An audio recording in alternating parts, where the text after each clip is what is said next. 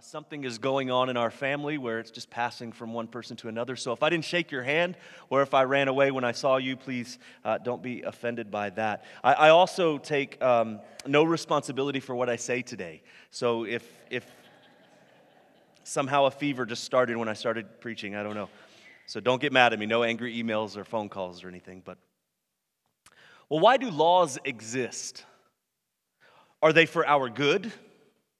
To preserve power for the powerful? Or maybe there's some kind of combination of the two. In 2013, a movie was released with an interesting premise. What would happen if just for one night a year, all crime became temporarily legal? Now, I didn't watch this movie, so don't worry. I've read the Wikipedia page. I know the premise of the movie. It's interesting, though, even though it's far-fetched. It's a fictional account of what would happen if there were no laws preventing people from doing what they really wanted to do. Many of us have heard this question at a party. What would you do if you knew you could get away with anything? Would you rob a bank? Steal something? Hopefully no one would harm anyone else, but human history shows us that when restraints are removed, when we're taken out of a legal system, something comes in and fills that void. The 1954 novel, The Lord of the Flies by William Golding, is a good example from literature of this. In this story, a plane carrying young schoolboys crashes somewhere in the Pacific Ocean. And as the boys are trying to keep some sense of order, they create fantastic myths about a creature, a beast on the island. Alliances are formed. Leaders are chosen. And it doesn't take too long before these well-educated British schoolboys turn into primitive warriors. The question that we interact with in stories like Lord of the Flies and also our own heart is, why does this happen? Do we simply devolve into anarchy without any restraint? And if so, what causes this plunge into chaos? Well, the Christian answer is clear. It's because this is inside of all of us. Put in the right situation, even the calmest, most gentle person can become a cold-blooded killer. It sounds extreme, but have you ever wondered how someone could do such terrible things? We see these terrorist acts. We see people hurting each other. We see road rage from people who are normally calm people. We see people who torture children, do horrible things to one another. And we think, how can anyone do that? It's hideous and it's terrifying. We want a world of picket fences and doors unlocked. We want safety. But what happens when our hearts and desires are released, allowed to be free from the constraints of law and order? This may shock you, but we find that we're no different than the murderer or the abuser. We're no more advanced than an island of schoolboys in the middle of an ocean who hurt each other. Laws that are on the books and that we obey shows us what we would do with no restraints. And in the Old Testament, God gave laws that the people were to follow. But something happened. Something always happens. They couldn't do it.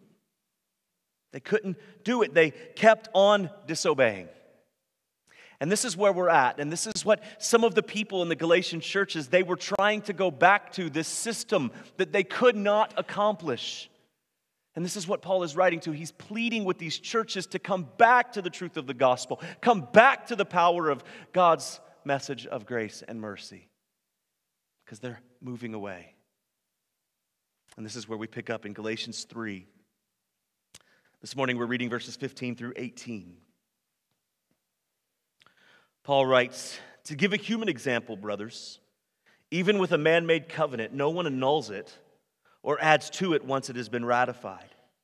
Now the promises were made to Abraham and to his offspring. It does not say, and to offsprings, referring to many, but referring to one, and to your offspring, who is Christ. This is what I mean. The law, which came 430 years afterward, does not annul a covenant previously ratified by God so as to make the promise void. For if the inheritance comes by the law, it no longer comes by promise, but God gave it to Abraham by a promise. First thing we notice in verse 15 is that Paul calls these people brothers. Now, don't get too hung up on that this is just a way of greeting in the ancient world, but today, if it were modern, he would say brothers and sisters. He would say fellow believers. But the term brothers, this family term, it has a closeness to it, doesn't it? When I shake your hand, I may say, hey, good morning, brother. Good morning, sister. There's a reason for that. You're not just a stranger. You're family. Paul saw these people as foolish, as people who were heading down a dangerous path, but he still saw them as his family.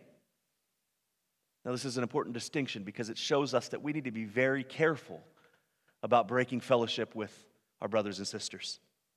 We need to break issues over first importance. If someone denies the Trinity, if someone denies Christ, if someone denies the inerrancy of the Bible, we ask them politely to leave. You're no longer part of our family because we don't think you're a believer. Church discipline does the same thing. If someone is living in outward rebellion, we ask them to leave, or we tell them to leave because they are no longer outwardly showing signs of them being a believer. Here, in Galatians 3, we may say, well, wait, they're doing that. These Judaizers are coming in and they're messing up the gospel. And they're misrepresenting it. It's an essential issue. But you've got to think that Paul knows at least the leftovers, the remnant enough to know that there are still God-fearing, God-loving, gospel-centered believers in these churches. They aren't far from abandoning their faith, but Paul believes they can be restored. He has hope. He has hope that God will be glorified through this experience. So the underlying question for us are really, there's three big questions. First, what makes a family a family? And this is what we're looking at here. Number two, who are the real children of Abraham? Or who does the blessing come from? And then the third one, is it those who follow Moses by keeping the law? Or those who follow Christ alone, who inherit eternal life? Now, reading this passage, you may think that this sounds like a legal argument. Covenant, annul, ratified, those are legal terms. And if you don't know the context, you may not understand this. And so what Paul's saying is not that hard to follow. Now, so look in Genesis. God promises that Abraham will be a blessing to the world. Not just to his people, but to the entire world. This is what God wanted to do. This was God's plan all along. So Abraham was given faith, and then Abraham believed, in that order. Over 400 years later, God gave Moses the law. And from the beginning, the law was burdensome. What fabrics to wear or not to wear. What food you can or cannot eat. Who to marry, who to mingle with, how you can worship. It's clear to us today that no one, not even the best behaved or the most well-intentioned person, could ever keep all of the law. It causes a problem. The law was given to show people their sin and to point them to the promised Messiah. In essence, the Old Testament law, every word of it, points us to Christ. But the statement that Paul makes may not make any sense to you. It's not how our legal system works. If you go make a will and you write a family member's name on there, and then a year later that family member does something to make you mad, you can go to a lawyer and take their name out, right? We could do that. But that's not what Paul is saying. Paul is saying you can't do that, right? It seems to contradict this. But doesn't Paul's words sound a lot like Jesus' parable of the prodigal son? Where the father gave the son all of his inheritance, and he gave them all of it. The son goes and squanders it and comes back. And the father doesn't say, well, I want all that money back. Because legally he had no right to do that. He had already given it away. It was done. It was signed. It was sealed. It was once and for all given. So if you read through the Old Testament, it may seem like God gave Abraham one covenant or one way to salvation, and then he gave Moses another. God is not the author of confusion, though. Is there multiple ways to find God? This is what the world will tell us, right? That no matter what religion you follow, no matter what branch of Christianity you follow, no matter what cult you're in, so long as it works for you, that will lead to God. That's what we hear, isn't it? That can't be here. God is the author of Scripture. He is not the author of confusion. So how do we square this? Well, as you study passages like this, those require some unpacking. Remember that God's purposes have never changed. From eternity past, God knew that His creation would rebel, and He knew that there was only one way to make humanity right with Him, and that required a sacrifice. Those animals that the Israelites and the Jews killed thousands of years ago had no power to save. They were animals. They were pictures of the last and greatest spotless Lamb who would save His people from their sin. And that's really what Paul is trying to get the churches in Galatia to remember. Remember that the sacrificial system, remember that the law, it has no power to save anyone. It is through Abraham's faith, not his obedience, that God blessed him. The promise was not dependent upon his behavior. Does that sound familiar? It should. Isn't that the same way that God deals with us? His promise of forgiveness of our sin is not dependent on what we do. If it were, we would lose it the minute that we open our eyes every single morning, wouldn't we? There's freedom in knowing that it's not how much you can do for God that somehow you're moving up the ranks. There's freedom in knowing that that is not how God operates. But Paul knew that the world would reap the benefit of a God-given faith of Abraham. And in verse 16, he uses the word offspring. The point here is that the entire world, not just the Jews, now get to experience this blessing of Abraham. The blessing didn't belong just to him. And to put it in terms that the Galatians would understand, now the entire world can hear the gospel and repent and believe and be part of this one family of God. It's no longer set in it as just for the Jews. It's no longer taught that only the Jews can find salvation because God is saving from other flocks. But here's something else to consider about Paul's message. If you study the Hebrew or study the Greek, one of the fun things that you get to do, if there is a fun thing in studying Hebrew and Greek, you start to look at whether a word is singular or plural. And it means a lot when you're reading something in context. And we do this in English too. If I said today, if I say you're invited to my house, right? You're invited to my house. Do I mean just you?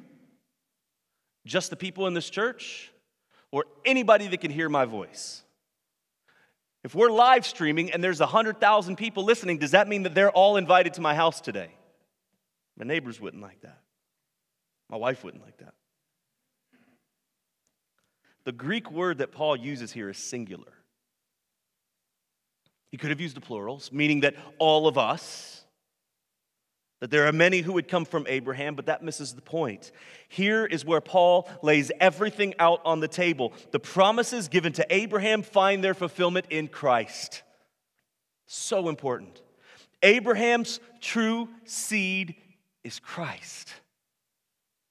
It takes some time to read the genealogy in Matthew 1. Look who it traces Christ's lineage back to. It's back to Abraham. The blessings of Abraham find their fulfillment in Christ. This is not an accident. Now, what this means is this flies in the face of individualistic Christianity, doesn't it?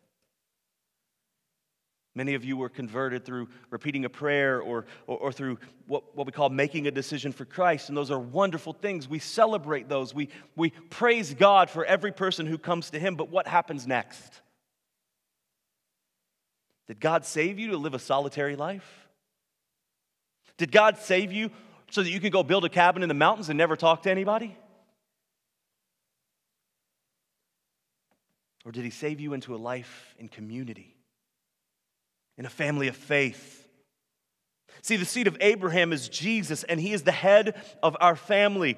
All Christians can trace our lineage back to Christ. Now, this is important because it's the source of our unity, too. In a moment, I'll talk about why all humanity is connected, why we all have a connection spiritually, not just from our DNA, but spiritually as well. But what Jesus has done is unite us all in himself, so there is no longer Jew or Greek. He fulfilled all of the works of the law so that he could unite his people. Now, there's a theme that we've seen running throughout the book of Galatians already, and it's unity in the church through the gospel of Christ. It's the world-changing idea that people from every tribe, every nation, and every tongue, people who have no connection otherwise, can be unified for one common cause. But to be honest, I just said something that's not true. I said that Christ brings people together who have no other characteristics that would unite them. That's not true.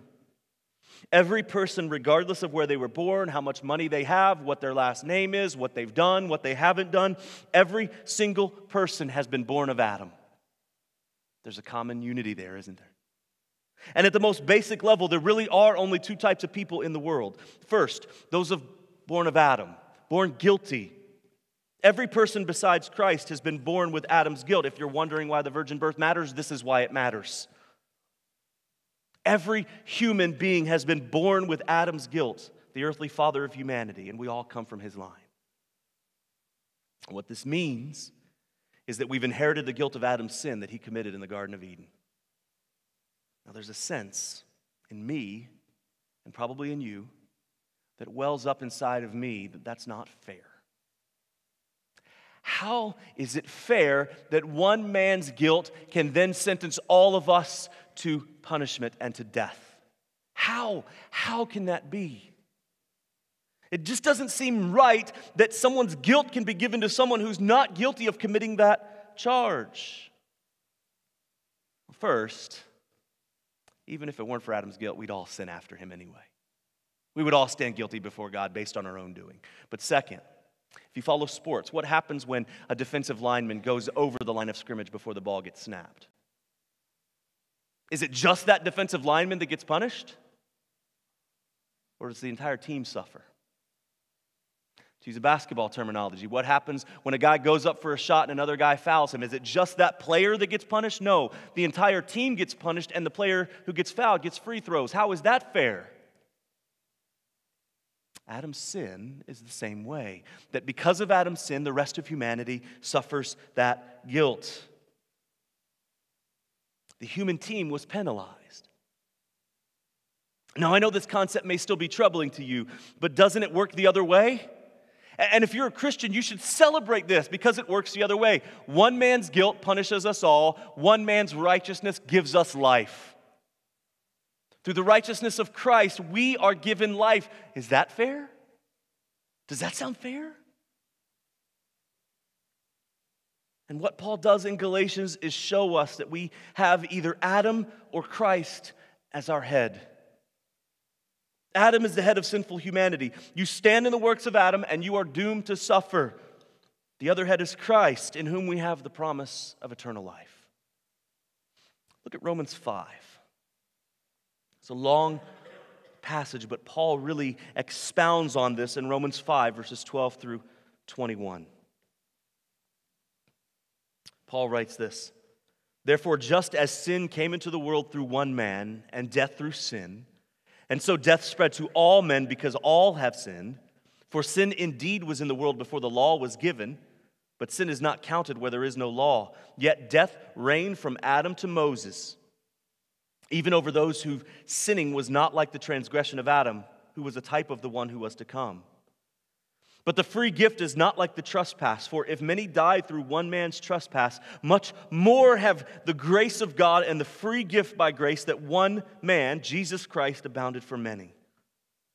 And the free gift is not like the result of that one man's sin, for the judgment following one trespass brought condemnation, for the free gift following many trespasses brought justification. For if because of one man's trespass death reigned through that one man, much more will those who receive the abundance of grace and the free gift of righteousness reign in life through the one man, Jesus Christ. Therefore, as one trespass led to condemnation for all men, so one act of righteousness leads to justification and life for all men. For as by one man's disobedience the many were made sinners, so by one man's obedience the many will be made righteous. Now the law came in to increase the trespass, but where sin increased, grace abounded all the more, so that as sin reigned in death, grace may also reign through righteousness, leading to eternal life through Jesus Christ our Lord. In the same way that the guilt of Adam's sin was given to you, the righteousness of Christ can be given to you as well.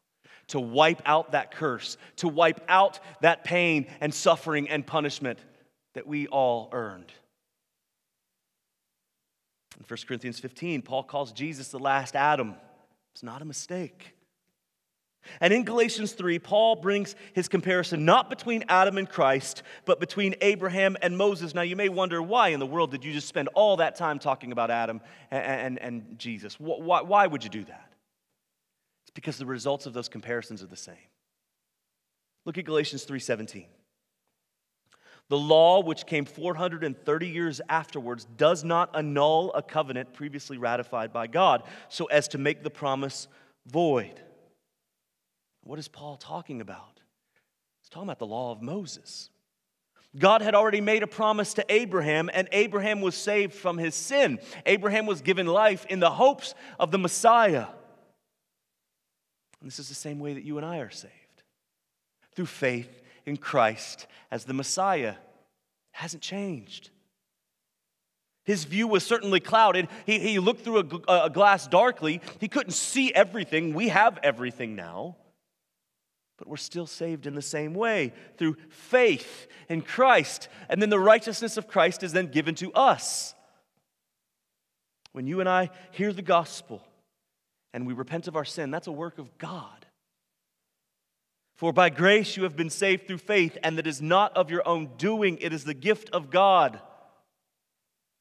God gives us the faith to believe in Him. The same God who gave Abraham the faith to believe is the same God who gives it to you.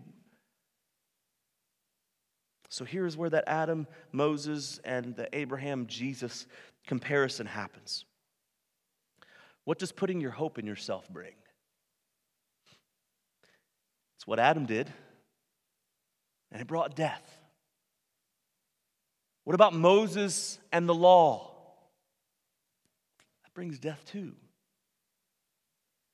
So the first person that we've been talking about is the person who's born of Adam. It's every single human being. They're following the law, whether it's the law of God in the Old Testament or whether it's the law that they've determined to be right and good. Because we talked about this before. There are over 7 billion ideas of what is right. It's their standard. Those who are born of Adam will one day stand before God and have to give an account.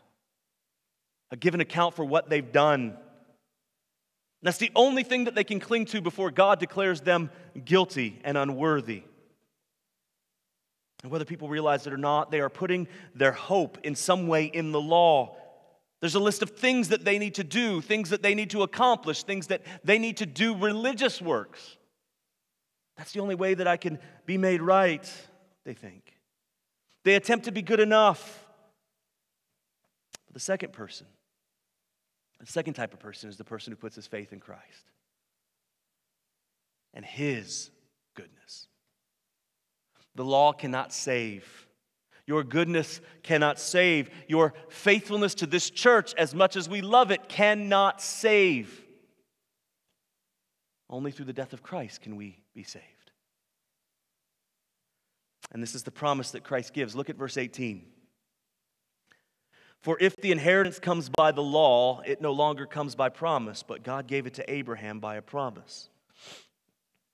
The idea of being an heir and receiving an inheritance it'll come up a lot more in the following chapters in Galatians. But I want to mention this too. Paul is showing us the distinction between the law and the promise of God. The law says, do this. The law is a list of rules. You must do this. You have to do this. You got to keep doing this. The promise of God says, accept this. The promise of God says, accept this so that you either don't have to do some of those things or you get to do those things and you're joyful about it. I want you to see how big that is. Now, I think all of us need to hear this. All of us need to understand this idea between law and grace. But I'll be honest, some of us here today need to hear this more than others. Maybe you've convinced yourself that your faith is something that you've earned or that's something that you have to maintain. Maybe it's the way that you were raised or the church that you grew up in or a pastor that you've heard. You've been trained to do all of the right things. Maybe you don't think doing those right things gets you to heaven, but you have to do those things to maintain your status with God. But do you know what happens? It's like a bureaucracy. A bureaucracy, by definition, never gets smaller.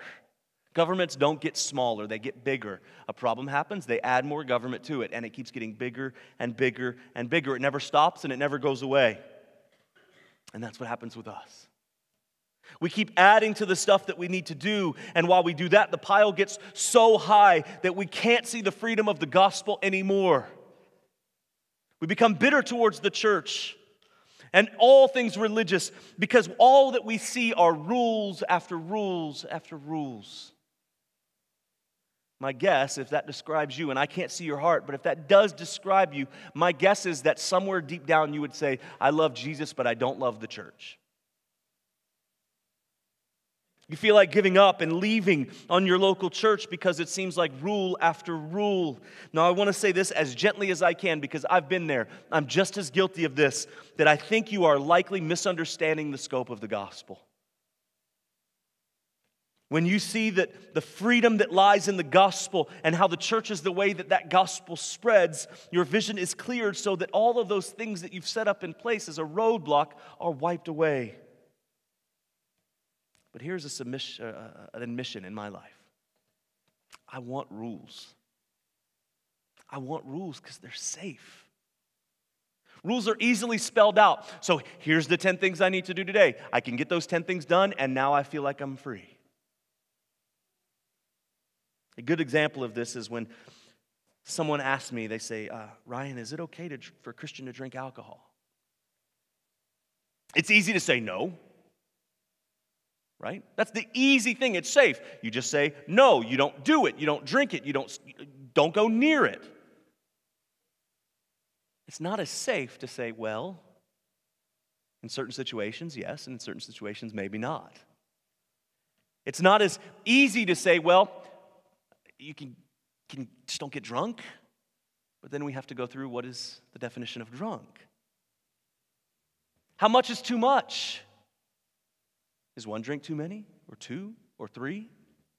How does that work? Do you see the gray area that comes? It doesn't give us a definitive set of rules that we have to follow. There's risk. Where's the line in anything? We want lines, we want rules, we want standards, we want things that we have to do. And when they're not there, we panic. And we set rules up for ourselves. Do you ever wonder why some of you grew up in a church that outlawed dancing? Can't even line dance. And I get some kind of dancing. Why? Rules. Even though we know the end of the story in terms of the gospel, we know what the gospel brings us. It brings us life and life eternally. It's still risky. Giving up all of your desires, everything that you want, all of the things that you've built up for your life, giving all of that up is very risky. Being obedient to God may mean that you leave today, sell everything that you have, give it all to the poor, and go die on a mission field. That's risky. It may mean that you lose your friends because you're insistent that if they die today, they will spend eternity in hell, and your friends don't want to hear that anymore. You may lose your family. You may lose your jobs. See, the gospel is risky because it calls us to trust in a God that we cannot see. It calls us to live for something that we cannot feel. You know the outcome because you see it in Scripture, but the journey is lined with all sorts of dangers and snares. But on the other hand, The law offers some sense of security. It makes us feel good. I was speaking with someone the other day. TSA, they have the signs in the airport that we've captured these guns, we've captured these, but what they don't say is the stuff they didn't capture, stuff that got through. And as one person in our church said the other day, that's kind of a security theater. In the best way, yes, they do good things, but in another sense, it just makes us feel good, doesn't it? And this is what the law does. It gives us this sense of security. It gives us this sense that we're conforming, we're doing what we need to do to get it done. Let me ask you this.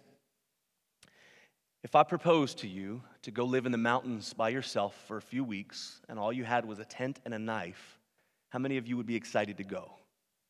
Only you weird people who love the mountains and love the outdoors and love eating berries off of trees and all that, no air conditioning and stuff. Only you guys who are much braver than I am would want to go out and do that, right? Very few people. But here's this. What if I said, I need you to go out for 2 weeks or 3 weeks and do the same thing, a tent and a knife, but when you come back, I'm going to give you a check for $100 million. I think we'd all probably go out there and do that. I don't need my medicine. I'm going to go out there and live. I'm going to be $100 million. I don't need medicine then. You'll have everything that you need. You'll have a house. You'll pay off your debt. You'll have multiple houses. You'll have multiple cars. You'll have vacations. You'll never have to do anything or worry about anything ever again. That's worth a few weeks in the woods. Even for someone like me who is scared of everything. I'd do almost anything for $100 million. A few weeks now sounds like a quiet retreat.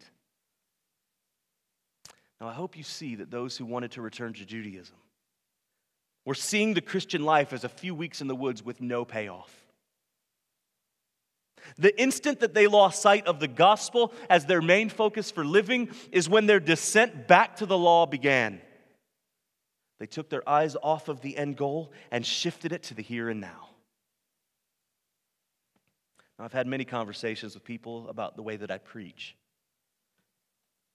And people have wondered. They said that I haven't heard anybody preach like that. It's been a surprise to hear the gospel preached on from every sermon, and it's hard to see the gospel sometimes. We're going to be in Habakkuk soon, and how do you see Christ in Habakkuk? Or Obadiah? Or any of the Old Testament? And so I begin to share that I see Christ as the main focus of every page of Scripture. And by the way, I'm by no means the only one or even the best one. I'm way down on the scale of who's good at this. But I've been asked why I'm so convinced that this is the best way to preach. With a Christ-centered, gospel-driven focus. And maybe some of you have wondered that. First, I'm preaching to Christians primarily. This is a Christian worship service. This is not a Billy Graham rally. This is not a crusade or anything. This is a Christian worship service. And the more that I think, so were the churches in Galatia. This wasn't a crusade. These were churches having worship services. They were people just like us. And they wanted safety instead of risk. The question for you, Christians today, 2,000 years later, in a Christian worship service, just like our brothers and sisters in Galatia, where are you at? Are you like the Judaizers? Are you trying to cling to something that makes you feel safe and secure? Or are you willing to risk everything for the sake of the gospel? Trusting in Christ to meet your needs and give you the strength and courage to share the message of the grace of God is not easy. The path is covered with thorns and thistles. Hear the words of Christ this morning. Enter by the narrow gate, for the gate that is wide and the way is easy that leads to destruction, and those enter by it are many. For the gate is narrow and the way is hard that leads to life, and those who find it are few. I know it is so tempting to travel that easy path, isn't it?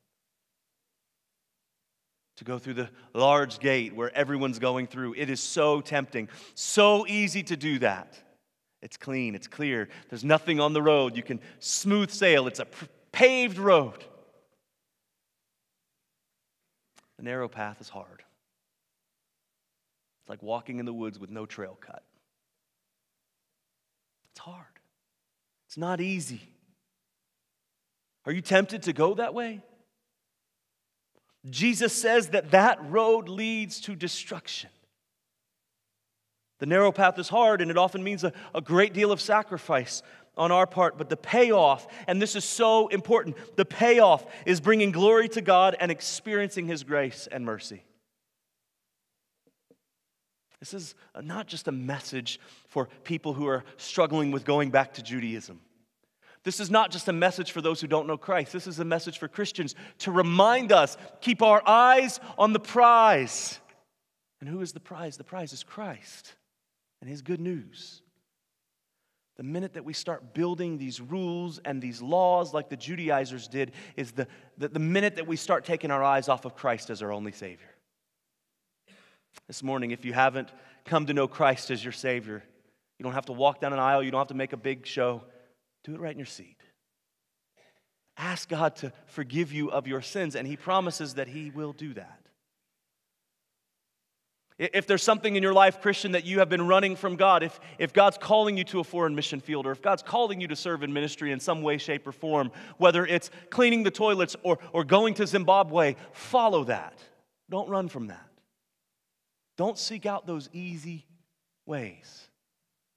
Go through that narrow road. Follow after Christ. Trust in Him that no matter what thorns and thistles you encounter, that Christ will hold you fast. Let's pray. Father, we are so grateful that You have given us this life, given us this path that we can follow You, that You have already trailblazed this for us. Lord, we know that this life has never been safe.